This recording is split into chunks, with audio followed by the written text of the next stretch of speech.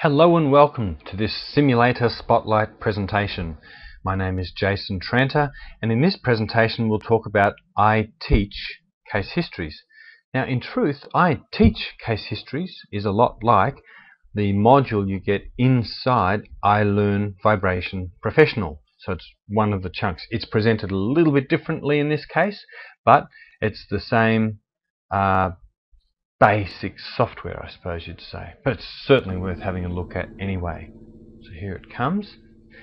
So what we've done is to make understanding the vibration from real machines a bit more interesting, rather than just showing spectra on the screen and that sort of thing, and just static data. Here we have data from a whole lot of machines. You see them, the big long list of all these machines listed here. So we can go through each one. You see the picture over there on the right, which we can expand if we like. So we've got data from all those machines at these various locations on the machine, with a bunch of details that go with it and a diagnosis included. But all of this data is historical data. So these are readings that we've taken at each location in 3 axes, both as a high frequency measurement and a low frequency measurement. So we can change the whether it's the high frequency measurement or low frequency measurement. We can change from between vertical, horizontal and axial, and in this case the vertical data only had the time waveform.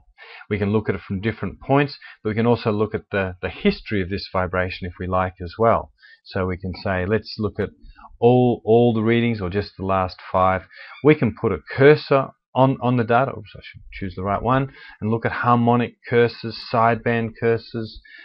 We can do all kinds of things. We can zoom in, we can do all sorts of things. And the idea is that we have all this historical data, really good case histories of different problems. You can see in this case that 1x vibration went up quite a lot. We could go to different points on the machine, and there's lots of things we can do with this data. So it's just a great way to be able to look at different readings, machines with real faults. But in addition to the machines with historical data, we've got machines with live data.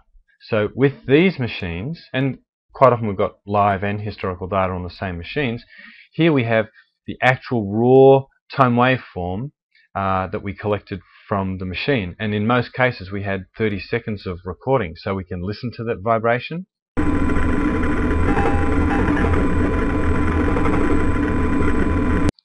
And so with all these different machines, we're able to listen to it. Like this one's got an interesting beat.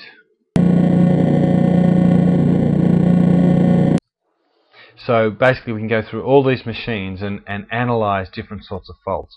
And we can do so much. We can change the resolution, we can change the frequency, we can do time synchronous averaging on some things, we can do all kinds of things. This is just like having a spectrum analyzer with real data from real machines. We can say, let's look at that axial data from there, let's look at the vertical data from there, let's choose a different machine, and we'll find different sorts of faults. We can change the units, we can zoom in. There's a lot we can do with this.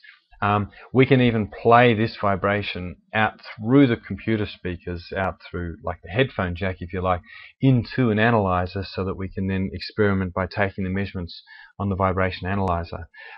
We can do lots of things, but the good thing is it's real data from real machines with real problems, and we can use that in our classroom rather than using old graphs from machines, and it's always harder to analyze, and certainly you can't change settings and see what would have happened if we had changed the settings.